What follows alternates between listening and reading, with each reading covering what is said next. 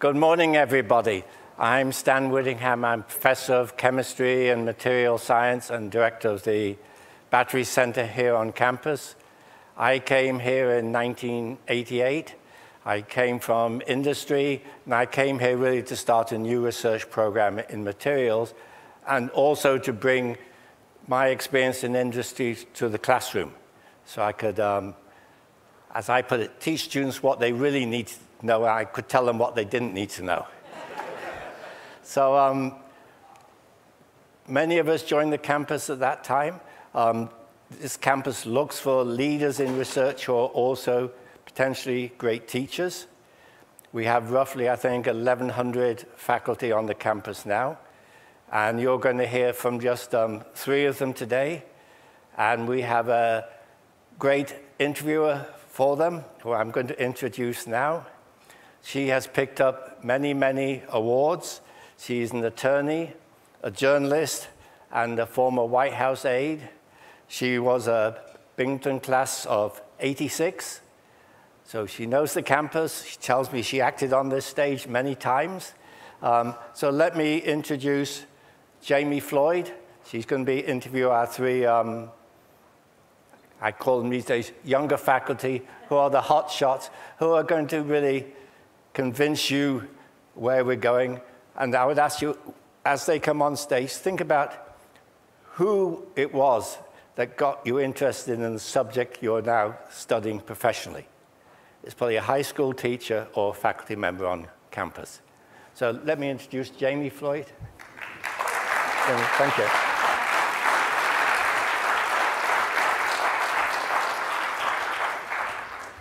I can't remember ever having shared a stage with so eminent a presenter. I am so pleased to be back at Binghamton, where I came of age.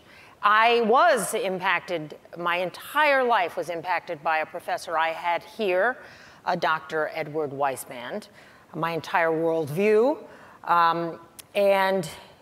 He taught me, I learned here that learning is a lifelong process, which is why I am so delighted to moderate this panel of esteemed faculty today. We are so fortunate to have with us this morning some of Binghamton University's brightest young stars on its faculty, Dr. Tracy Brooks, Dr. Elizabeth DiGangi, and Dr. Nicholas Gaspelin.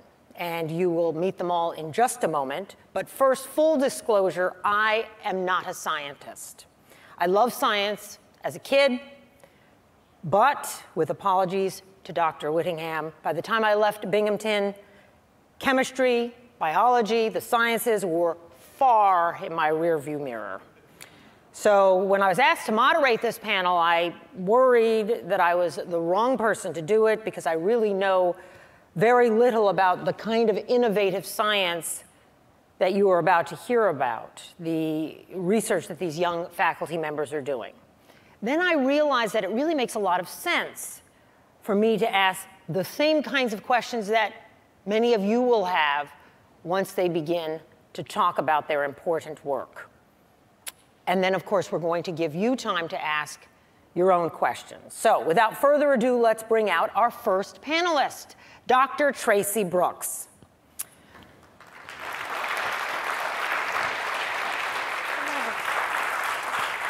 Dr. Brooks is an associate professor in pharmaceutical sciences.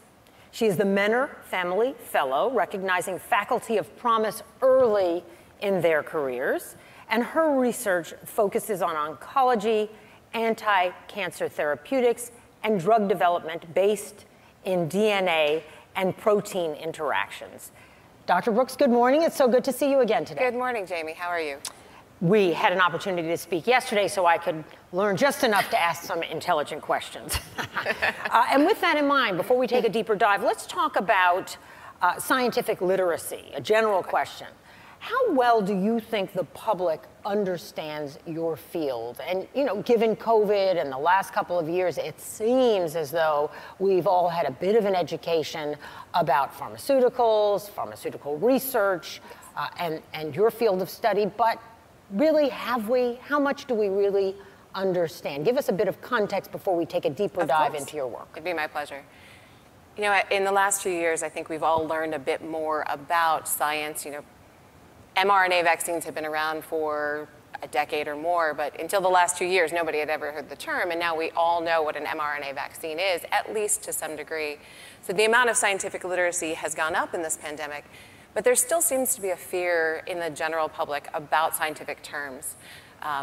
Years ago, Penn and Teller did one of their specials where they kind of reveal things, and they got people to sign a petition to ban dihydrogen monoxide. But that's water.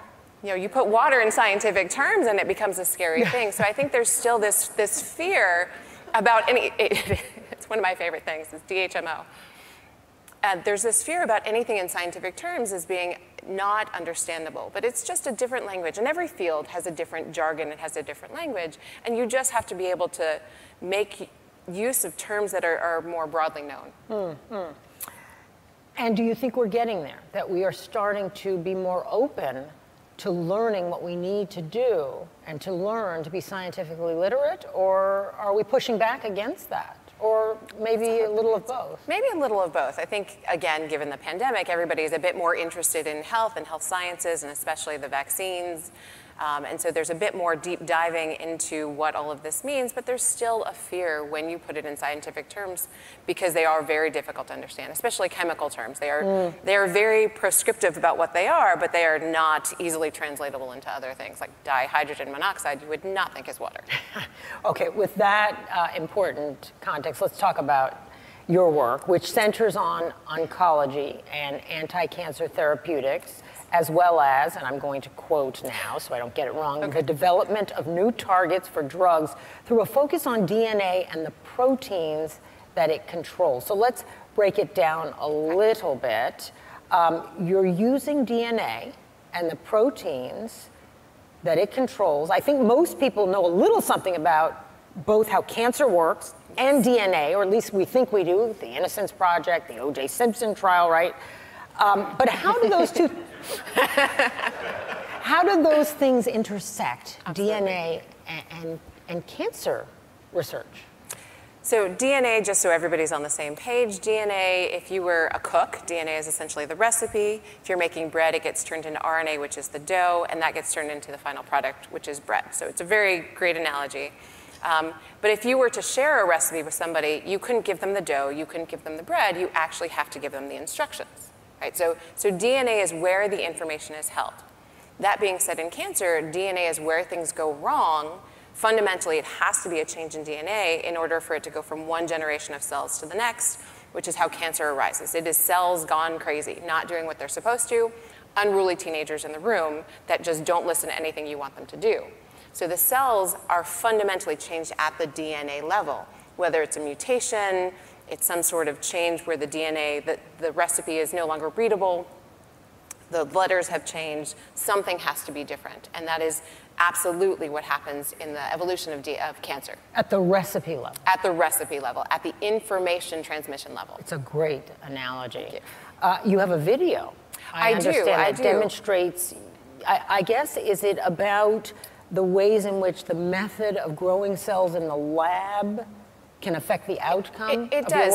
So for a second before we play the video, I can tell you that, so my research targets DNA as a means of kind of folding it into origami, and folding it into origami so you can't read it.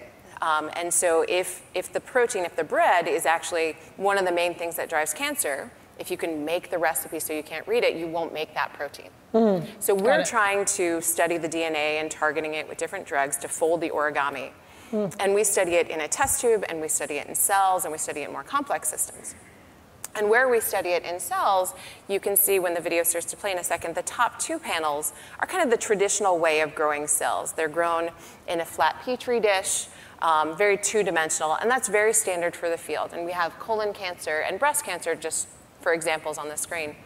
But we are not two-dimensional beings. You know, as much as I would like my volume to be a little bit less, realistically, we are three dimensions. And so if we grow cancer cells in a three-dimensional form, you get a bit more of a representative of a human patient. And more importantly, you get problems with the drug entering this kind of three-dimensional shape. You get diffusion issues, and the chemo doesn't work as well, which is annoying in the laboratory, but matters more for the patient, because if the chemo works in the lab but not in the patient, it's irrelevant. Right. You need to be able to translate it, and so that's why we form these kind of three-dimensional structures. And you can see in breast cancer and colorectal cancer, they're fundamentally different structures that form because they're different parts of your body. And so we have to study each and every different type of cancer in these more complex forms. Which really makes me wonder how you came to this work in the first place. I mean, many different forms of cancer, kinds of cancer. If you don't mind my asking. I don't mind at all. So tell us. Yep, so when I was a freshman in college, my grandmother was diagnosed with pancreatic cancer, which is one of the cancers I study in lab. It's one of the most, has the highest mortality. And from diagnosis to when she passed away was only about 2 weeks. It was very short-lived. But that definitely changed the direction of, I knew I was a scientist, I knew I was interested, but that really moved me into the cancer field. And I went to a cancer center for graduate school and kind of went all cancer throughout. And when I was already an established scientist, my mother was diagnosed with late-stage endometrial cancer. And it really changed how I view when I became one of her primary caregivers. And she lived for about, I think it was a year and a half, which was great because her prognosis at first was 3 months. Wow. And she made it 21. And the same year she passed away, my husband was diagnosed with metastatic testicular cancer. So it was just kind of this one after another. And I really became his caregiver as well. And those experiences, he's a 10-year survivor. He's doing fine now. Thank you. But it was definitely a difficult road at the time. But becoming the caregiver and seeing more of the patient side, not just the laboratory side, has definitely expanded and kind of changed how I broach research and how I do everything in lab. And often some of the students that work in lab, if they have personal connections to different types of cancers, we always try and connect them to what matters to them. And I had a student who came in whose brother passed away from colorectal cancer, which actually wasn't one I had studied at the time, but that's how we got into colon cancers. It mattered to her to be able to impact something that had affected her brother. And so we expanded our field and kind of brought in colorectal cancer as well. Thank you for that answer. But then you led me to the next question, which is about students. Yes. Can you say, since we are at Binghamton University, can you say a bit more about your work with students, how they work with you, how you work with them, Absolutely. And the role they play in your research? Yeah, I love working with students. I became a professor on purpose. I love interacting with people, explaining things, if you can't tell, in slightly different ways. Yeah. And so we have students in the lab. I think at last count we have 11 students in my laboratory right now, 7 undergraduate and 4 pharmacy students, since I'm at the School of Pharmacy. And my laboratory has always worked with students at various levels. I've worked with high school students through some of the minority participation programs. I've worked with undergrads all the way through graduate students. And actually moving into this 3 dimensions of cancer cells was a student's idea. He came to me over a summer project, and he had some kind of idea. He'd worked with it a little bit before, and so we made the jump, and we started studying cells in this more complicated morphology, the way that the cells grow. Sorry, I'm trying to translate the words as well. And it's just impacted our lab and how we study, whether it's a different type of cancer, a different way of studying cancer. But I love interacting with students. It's one of my favorite things to do. And you impress me as someone who keeps up with your students over time, even after they leave your lab. I do. Some of my closest friends are actually former students, a former graduate student from a different university. That didn't happen. That's okay. She's one of my closest friends, and I love keeping in touch with all my former students. They're wonderful people. It's long-term relationships. Well, I'm sure you're forming a lot of questions for Dr. Brooks. Hold them. We're going to bring out a couple of additional panelists. For now, I will say thank you, Tracy. Yes. She said I could call her Tracy. Yes, please do. But as you move down the stage, please share with us your very special dedication to your field. Absolutely. I have a fairly large DNA tattoo. I'm a little bit dedicated to the field of DNA. It travels down my leg. I asked her to dress so that she could show this to the audience. From the hair to the leg, I study DNA. Thank you. Thank you, Dr. Brooks.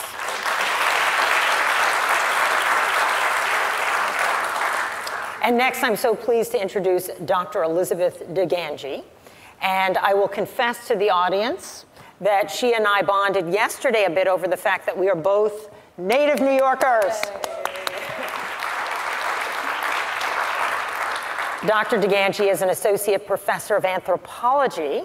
She is a board-certified forensic anthropologist. She's going to explain to us what that means in just a bit. Her expertise has taken her from studying the effect of diet on health in prehistoric times in the Andes to studying gunshot trauma and human rights violations. And she regularly consults on skeletal cases for local, state, and national agencies. We're going to talk about all of that.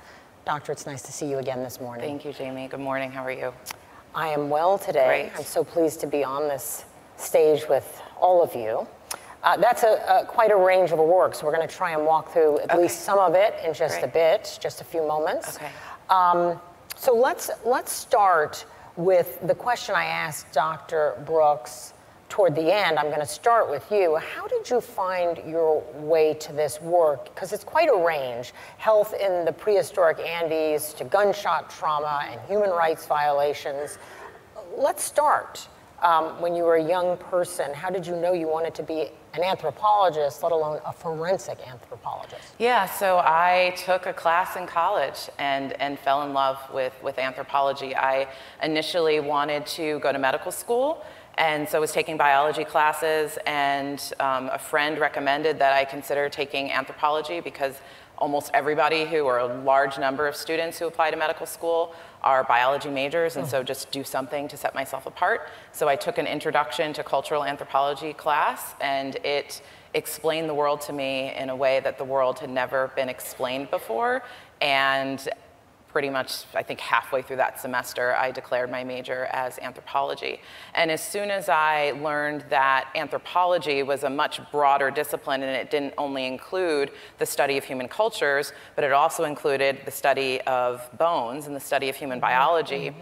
When I learned about the bones part, I thought that is super cool, and that's what I want to do. And so that's kind of how I found my way. And then I applied to graduate school, and I did my undergrad and my master's degrees at the University at Buffalo. So I am a SUNY alum, like everybody in our audience today, or most of the people in our audience today. And that pretty much was it for me. That was the path that I chose, because I think bones are super cool, and which they are. We all have them? Yes, we all have them. We do. So you said bones twice in that answer, and that makes me think of the show Bones. And shows like CSI and Law and Order and Forensic Files, which was a show in the 90s, may still be on. And getting back to the idea of scientific literacy, people think they know what forensic anthropology is, but do we really? What is it? What do you do? Yeah, so that's a really great question. So actually, one of my colleagues was the creator of the show Bones. One of my colleagues, who is a board-certified forensic anthropologist myself, but forensic anthropologist, but it doesn't necessarily, it's not super accurate. And so what is, that's a really good question. Surprise, right? It's done up for television. So what is forensic anthropology? So anthropology is the study of what it means to be human, and that's big. That obviously, that's a tall order for a single discipline. And so what we do as anthropologists is we divide the discipline up into different parts. And my specific part of that, of what it means to be human, is the biological side of what it means to be human. And my particular area within the biological side is the study of the human skeleton. So the advanced study of the growth, anatomy, development of the human skeleton, as well as how the skeleton responds to things such as disease, how it responds to things such as trauma. And so what forensic anthropologists do is we use that advanced knowledge of the skeleton and we apply it to contexts where law enforcement might be involved or where the criminal justice system might be involved. And so the traditional example that we usually give is somebody passes away in the woods and they're not found for some time and they become a skeleton. And in that sort of context, you can't do a traditional autopsy.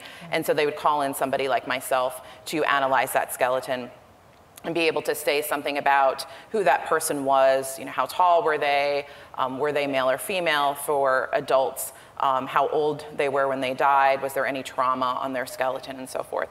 But that's not the only context in which we work. So yes, we do have those isolated skeletal cases, but we're also involved when there might be a plane crash, for example. And so the forces that were exerted on people's bodies are extensive, and in that situation, you can't do a traditional autopsy either. Or situations where you might have something like a mass grave, where you have a number of people who have been interred, and it's much more complex to try to get people identified. And so the forensic anthropologist will do the skeletal analysis, the analysis of all of those bones, and in some cases we're also involved with the actual recovery and excavation of the remains of the bodies as well. I asked you yesterday about 9/11 as an example, September 11th, specifically at Ground Zero, but perhaps the other sites as well. Yes. That would be an example, would it not? Absolutely, and in fact, my predecessor here at Binghamton University was one of the anthropologists who went down to Ground Zero in 2001. And there are anthropologists at the New York City office of the medical examiner who continue to work on those remains, because there remain people who have not been identified from that attack. So then let's take a deeper dive on your work, or into your work, with that context. And I want to talk about your important work in Colombia, which led to the publication of a co-edited volume with Dr. Megan Moore entitled Research Methods in Human Skeletal Biology. That was published first in 2013, but it actually grew out of your 5-year study as a teacher and advisor of forensic professionals in Colombia. Can you tell us about the work you did there? Yeah, of course. So I was a contractor for the US Department of Justice, and they have a special program which is in several countries around the world. And the purpose of that program is capacity building for law enforcement and for forensic professionals. And so in my specific role as part of that program in Colombia as a forensic anthropologist, it was to be a mentor for the forensic professionals, so specifically the forensic anthropologists, the forensic dentists, and the forensic doctors. So those people who are involved in the efforts for human identification in that country. For those people who are unfamiliar, Colombia has a decades-long crisis, conflict. Estimates of the number of missing people, the largest estimate I've seen is 250,000 people missing in that country as a result of the very complex context there. And so there are a lot of graves. There are a lot of unidentified bodies, people who need to be identified to be returned to their families. A lot of families who just don't know, what happened to their son or daughter or so forth. And so my job has been, and recently I've been doing some part-time consulting for that same program again in Colombia. My job has been to work with my colleagues to help them increase their efficiency with the actual skeletal analysis, also with the skeletal excavation, the excavation of graves, but also to help them with their lab protocols, and most importantly, to ensure that their skills and their knowledge are in line with, for skeletal analysis, are in line with international standards, so that everybody is kind of on the same level playing field with their skills and knowledge when it comes to skeletal analysis, and when it comes to excavation, and when it comes to human identification. I realize, and the same thing happened when I was speaking with you yesterday, Tracy, that we were talking as professionals, less than we were as human beings. I'm an attorney, you're doctors, but now that we're sitting on the stage, I'm, especially at the place where I came of age, I'm much more in my human self. And I appreciated so much that you talked about your students and their connection as human beings to the work and your own personal reason for coming to the work. And so then, again, as a lawyer, I always think, especially as a former criminal defense attorney, I'm always thinking about cases, but it's about the human beings. So as you talk about this identification of these remains, I started to think about why. It's not just about the science, right? Explain for us why it's so important in Colombia or anywhere else you do your work to make those identifications, right? For the families, for the victims, or even, 20 years after 9/11, why a family would want to know, would need to know? Absolutely. I think that's a great question. For me, that's a basic human right to know what happened to your loved one and to be able to mourn your loved one and know where they are, to be able to know, okay, this is where my loved one has been placed. This is their final resting place. That, for me, that's a basic human right. I would want to know where my brother was buried. I would want to know where my grandmother was buried.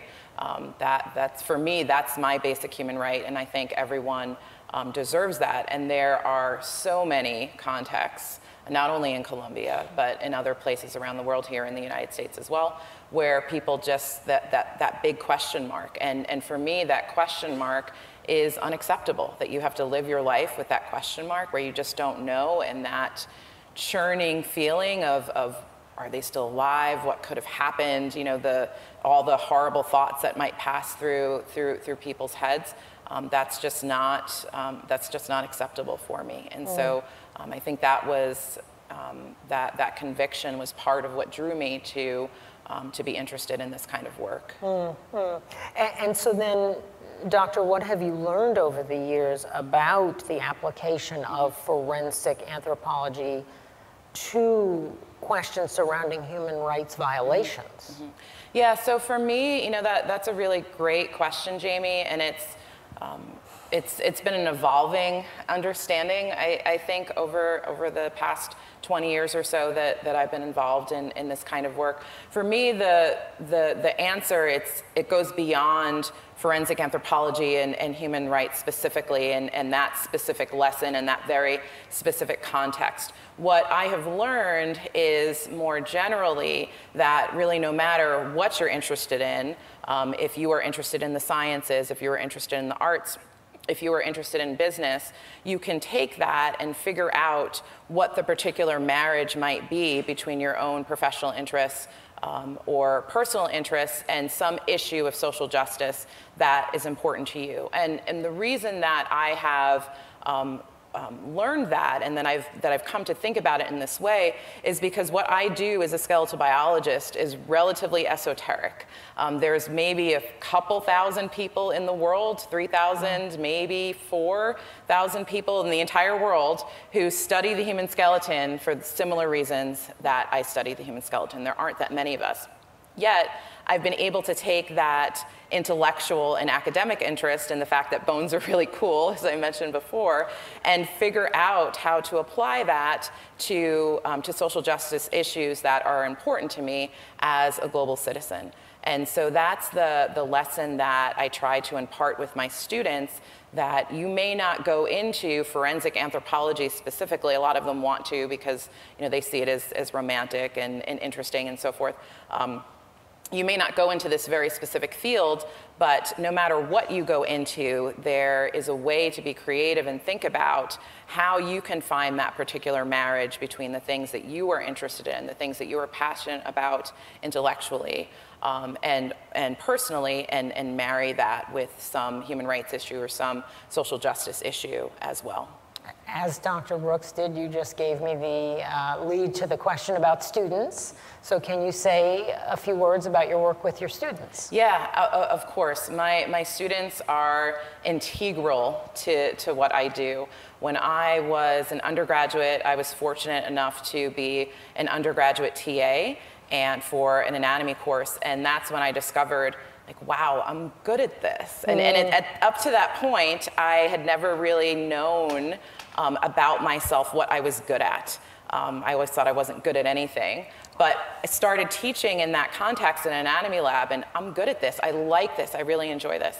And so my students are really important to what I do, where I take an approach where it's kind of I lead them along the pathway where I want them to get to the point where I am in my career. And so I kind of do I guess a train the trainer sort of a model, where I will work with my advanced graduate students who then will work with the students who are less advanced and who will work with the undergraduates. And I use that model when we're working on individual skeletal cases, But so I try to give my students a lot of responsibility so that they can learn how to be mentors themselves, they can learn how to be teachers themselves, they can learn how to do research. And in some of the research that I've done, in fact, most of the research that I've done, my students are primary authors on presentations or articles that have come out of that work. I bring students with me to the field. I was just in Columbia over spring break for a week. I was able to bring one of my PhD students with me, which was super important to help her spread her wings and get her introduced to folks there. So, and then selfishly, I couldn't do my work without them. You know, there's absolutely no way I can do what I do without my students' help. So yeah, they're integral to what I do. I don't want to move away from our conversation without asking you specifically about your current program, research program in gunshot trauma analysis, because we mentioned that at the beginning. And it's all related, but can you speak specifically to that? Yeah, so one of my areas of interest has been, how do we improve the methods of analysis that we have when we're looking at the skeleton? So, you know, we look at the skeleton to try to figure out how old somebody was when they died, if they were male or female. And today, there's new research trying to figure out if somebody was transgender or intersex. Is there a way we can see that on the skeleton? How tall was somebody? Did they have diseases that affected their skeleton and so forth? And so my particular area of interest within that is, when we have gunshot trauma, is there a way that we can say more about that gunshot trauma from looking at the bone, rather than there's a gunshot wound and this is the entrance and this is the exit and this is the approximate amount of force that was used? Basically, that's been our limit. That's as much as we've been able to say. And so in this project, what I was interested in looking at is there a way to look at the bone and be able to tell that bullets of differing construction were used? Because bullets are designed differently to do different things to the tissues that they impact. Can I look at the bone and can I tell that one type of construction was used versus another type of construction was used? Because you're not looking at the tissue. Right, I don't have soft tissue. Right. I don't, and that's one of that's certainly a detriment for us as skeletal biologists, is that we don't have the soft tissue, and the soft tissue records a lot more information than the bones do. But can the bone tell me something about bullet construction? And so that's what I've been working on for the past couple of years. Fascinating. Thank you so much, Doctor. Absolutely. Thank you, Jami.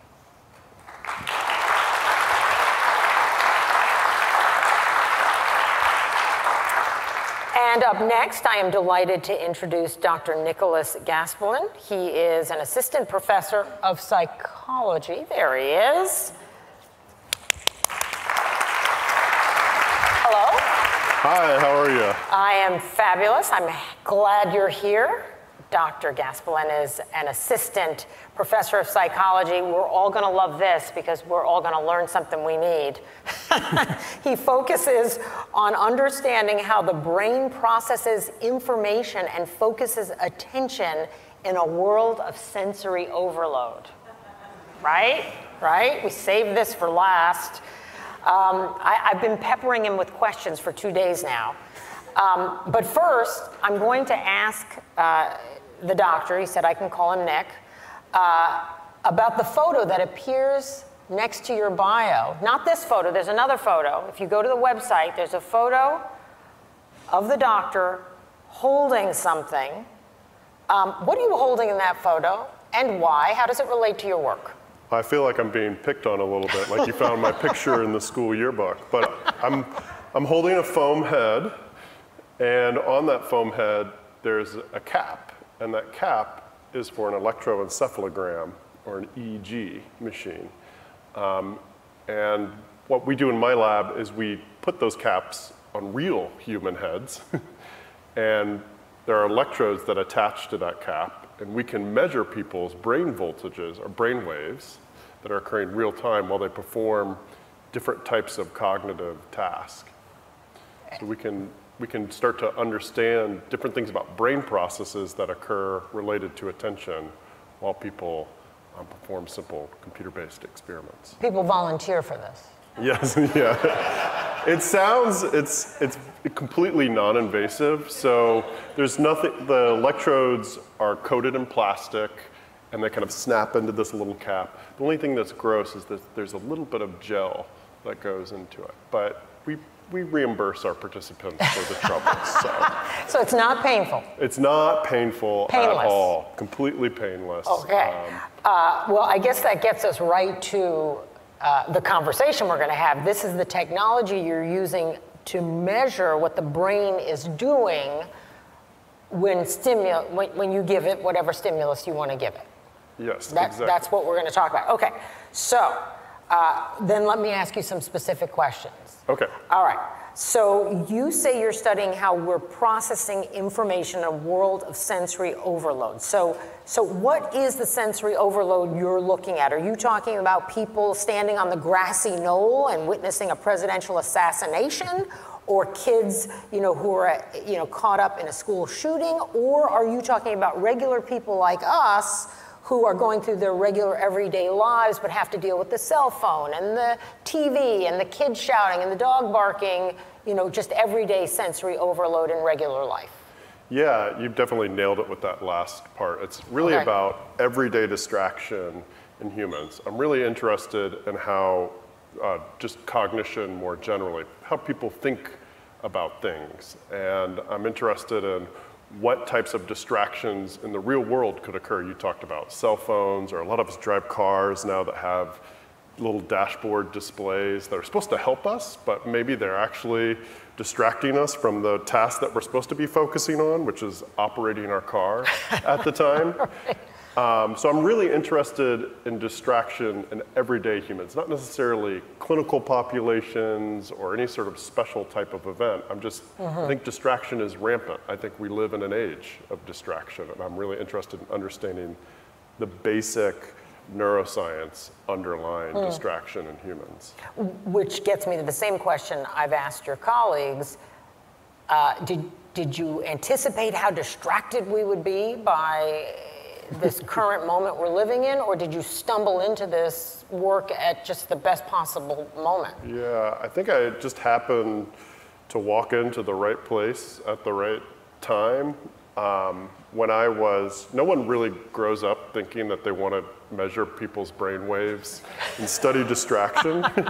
It's not a normal career choice, but it kind of gradually developed as I was in. I knew I was really interested in perception and psychology, and then as an undergraduate, I realized that there were entire courses on perception, and I started to volunteer in a bunch of labs at the time that were studying perception, and around the end of the time that I was an undergrad, I became really interested in this idea about distraction. But at that point, cell phones still flipped open like this, and we weren't constantly glued to distractions all around us. There were no tablets at the time. And it seemed like this really, really abstract thing.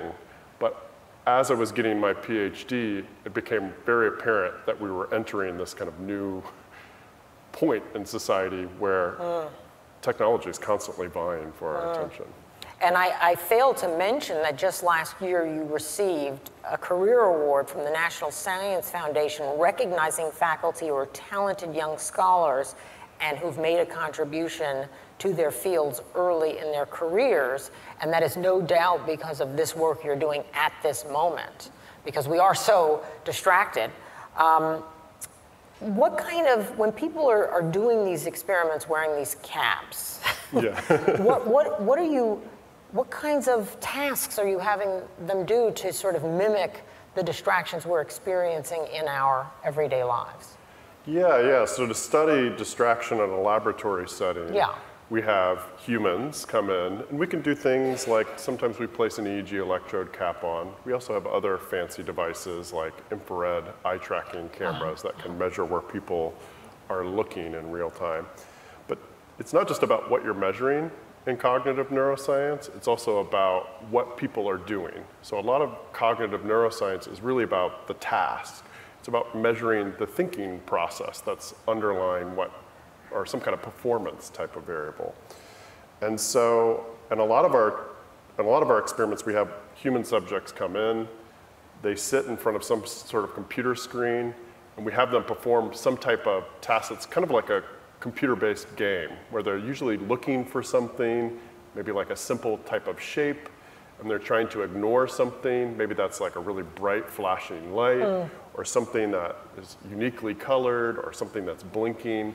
And we can start to measure things that occur over, for example, visual cortex in the back of their head to try to infer where they're looking and what types of things are actually working to distract them, and what types of processes are actually helping them ignore salient things. You know, so much of the research on distraction before I was involved in it was so focused on what happens when people aren't distracted that I think we also forgot about our inherent superpower, which is to avoid distraction. And that sometimes people get a kind of tunnel vision where they can completely block out distractions. And that can be good certain times in certain real world scenarios, like you don't want to be distracted by your cell phone while you're trying to read a book or something.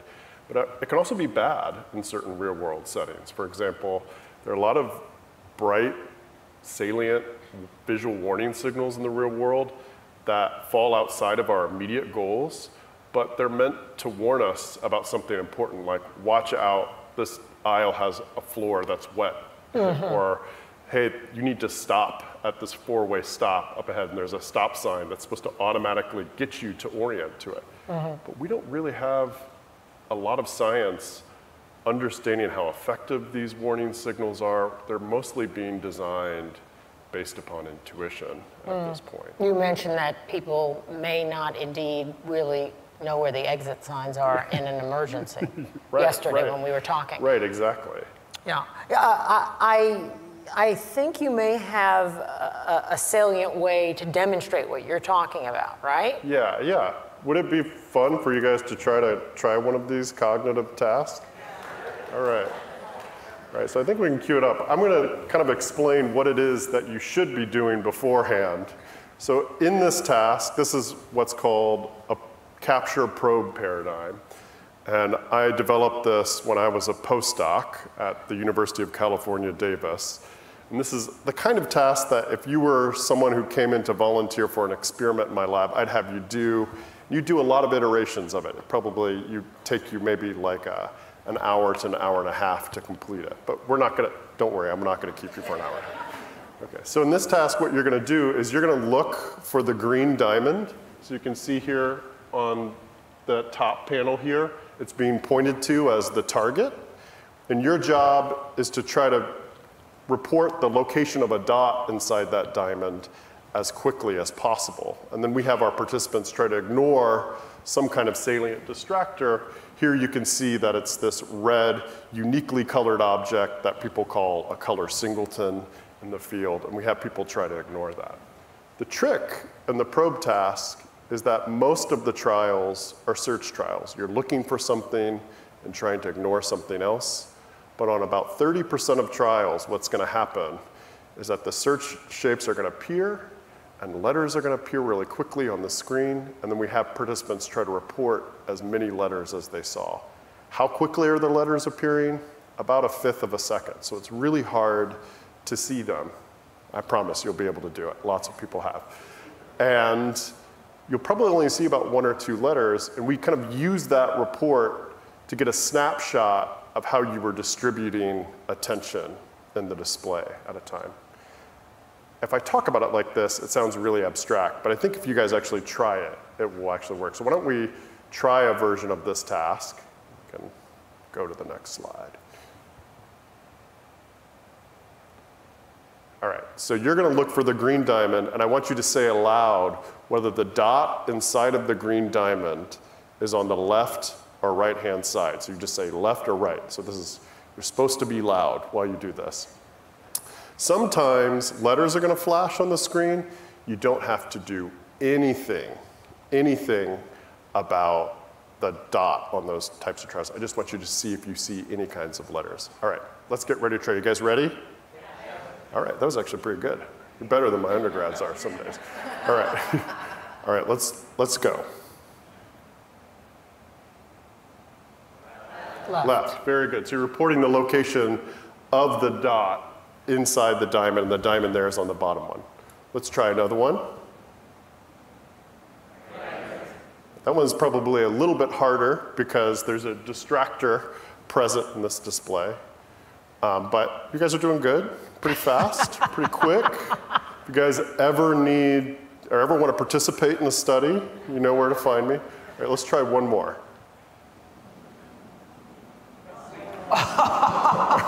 Did anyone see any letters? You can blurt them out. X, Y, E. That's not fair. H. All right. Did anyone see like 4 or 5 letters that they feel comfortable reporting? Probably not. Don't worry, that's normal. All right. I once had a guy who could report all 6 letters each time, and I'm convinced he was some kind of like superhuman that we should be studying. Okay. Let's actually show the letters that appeared on the screen. So if you were someone who reported an E, good job. You had like shifted to the diamond and were attending that already.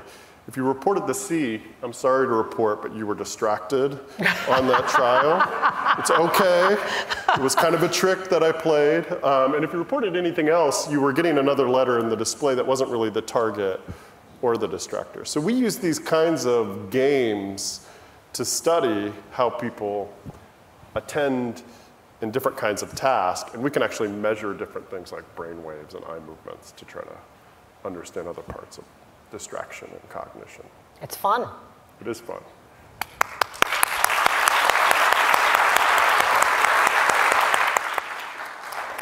We didn't play because we'd seen the test the day before. That wouldn't have been fair. All right, we have time for some questions. I think there's a microphone somewhere, but in the meantime, I don't know what's happening with the microphone. For those who may want to ask their questions aloud, I do have some questions that came in on this distracting pad that I'm holding. And this first one, I believe, is for Dr. DiGangi. How are you able, but I think anyone can answer it. How are you able to bring your individual research and experience and travels into the classroom at Binghamton? Yeah, that's a fantastic idea. So, you know, as I mentioned earlier, really important to me to incorporate students in my research. But the way that I bring that into the classroom is as I weave in the kinds of things that I've done in Colombia and other countries, and some of my work that I do here in the United States, I weave that into my lectures. I weave it into the lab activities that we do. And so this semester, for example, I'm teaching a methods in forensic anthropology course, and I have the course flipped, so the students watch my recorded lectures at home.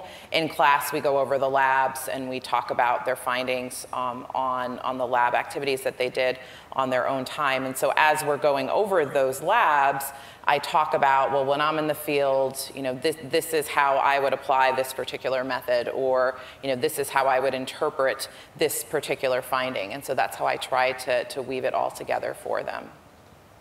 Thank you for that answer.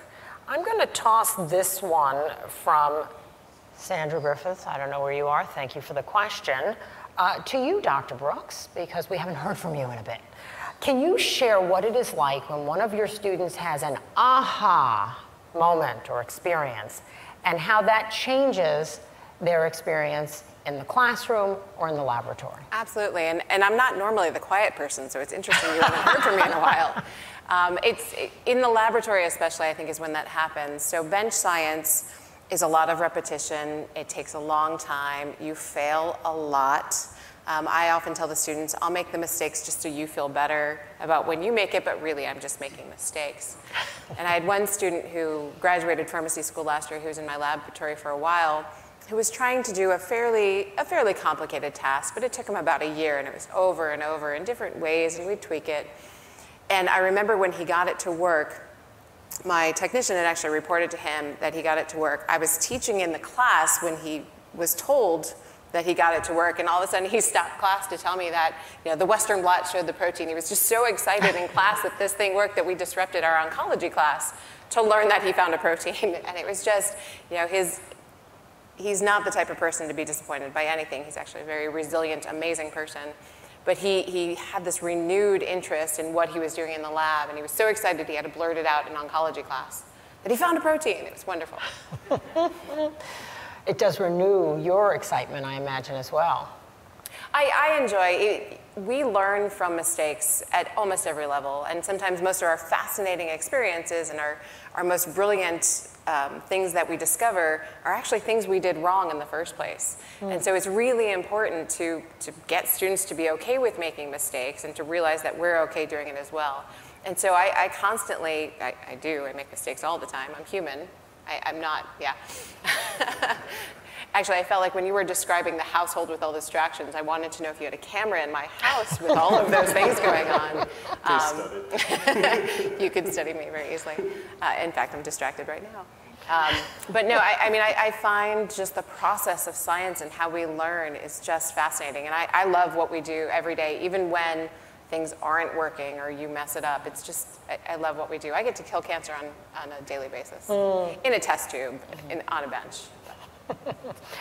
It does remind me, Nick, to ask you the same question I asked your colleagues about student involvement. You implied it, given the work you're doing, but can you just speak a little more to that? Yeah. Students are really, really important to the mission of my lab, and they really contribute a lot to my scientific research. They contribute in a few ways. Firstly, a lot of the people who participate in the experiments are students from the university who are volunteering or being compensated monetarily to do that. And they really, really enjoy the opportunity to see electrodes get put on or see their own brain waves and that kind of stuff. But we also have a lot of undergraduates who work in our laboratory, because to run human subject research, it takes a lot of time. Each one of these sessions takes like an hour. So we've trained a kind of army of undergraduates who can come in and they know how to do things like attach EEG electrodes to someone, or they know how to operate an eye tracking machine. So a lot of our research really does involve undergraduates quite a bit, and that's actually how I got started in this, is that I was at a university, I started volunteering in some labs. I didn't even fully realize, I think, what I was doing when I first started volunteering in those labs, and then gradually, by just getting experience and like getting hands-on experience, I became just kind of fascinated with it. So my hope is that we instill that same kind of experience in students here. We've had a couple of our students actually continue on to PhD programs. We had someone go to Ohio State this year for a PhD. Oh, that's fabulous. So I promised that we would finish this program right at noon so that we could move on to the important lunch program, lunch. But I'm going to ask this question that came from the audience to each of you to close us out. And I guess we'll go in reverse order. So Nick, why don't you start us off, but each of you can answer the question. How are you hoping, or how do you hope, your field will evolve over the next 5 years? I imagine we're going to get 3 very different and exciting answers, given that we're hearing from 3 very different fields. Yeah, Doctor? My hope is that there have been a lot of strong debates in my field about really, really simple things, and I feel like there have been some, what's basically coming up is that we need new ways of measuring attention. And I think a lot of the old tricks of just measuring how quickly someone presses a button or something like that, they've been being used over and over again since the 1970s and the 1980s. So I'm hoping just to see people develop new tasks and then take that knowledge that we're learning and start to apply it to real things, rather than just studying it in a laboratory setting like the types of experiments that you guys were seeing today. I'd like to see them applied to real world scenarios like cell phone devices and things like that. So that's what I'm hoping to see over the next 5 years. Taking it into the real world. Definitely, from the lab to the real world. I think there's so much opportunity to do that. Yeah. And it doesn't always work out that way in basic science, that things move from basic science to the real world. I think it's important. Science is important. It has real impacts on people's life. Thank you for that. Dr. DiGangi. Yeah, that's a wonderful question, really relevant to some of the stuff I'm starting to write right now. for my colleagues in forensic anthropology. Traditionally, forensic anthropologists have been technicians, and that's been a critique that my colleagues in other areas of anthropology have had about those of us who do forensics, that we are osteological technicians where we analyze a skeleton, write a report, hand it off to law enforcement, and are in general ignorant of the social forces that led to the fact that there was a skeleton in the woods or a skeleton in a mass grave to begin with that we needed to analyze. And I would like to see forensic anthropology start to incorporate some of the things that we know from other areas of anthropology. I would like to see us be anthropologists, as I say it with a capital A, where we are incorporating social theory into the fact not only that we are doing these analyses, but that we are thinking about some of those broader social issues that are important to why somebody became a skeleton in the first place. And so I recently wrote a paper about how can we be anti-racist in our practice of forensic anthropology. And so that's where I would like to see us going in the next 5 years. And I do see us going there. My students and students in general in the fields have really taken up that call in force. So I'm really excited to see where we wind up 5-10 years from now. Thank you. Yeah. And Dr. Brooks. So when chemotherapy was first developed for cancer, it was really toxic, killed anything that grew, and it was almost a race between the cancer and the patient. And those drugs still exist. They are still the mainstay of most therapies. But we've moved more into a molecular age where we realize that, A, not all cancer is the same. There's over 200 different types of cancer. And I can just take breast cancer, for example. There's 4 major types. And there's all the genetics and the different things and the different proteins that get expressed. And so by moving from just kill anything that grows into an area where we can target, hey, you have this protein that doesn't exist anywhere else in the body, let's focus on that and make the cancer therapy better. That's already happening to some degree, but taking, actually to follow off you, the individuality, the racial features, the genetic background, all sorts of different, even life experiences and exposures, and understand how those molecular changes can be exploited in new therapies and really get away from the toxic stuff to much more higher efficacy, much more targeted on the cancer for each individual patient is really where the field is moving. And I think we're going to see large expansions in this area in the next 5 to 10 years. Well, it was an excellent question. I thank whichever member of the audience sent it in, and that means that in 5 years we can gather again on this stage and we can talk about what has come to pass and your important work. And I thank you all. I want you to join me, please, in thanking Dr. Tracy Brooks, Dr. Elizabeth DiGangi, and Dr. Nicholas Gaspelin for joining us today, and for their work,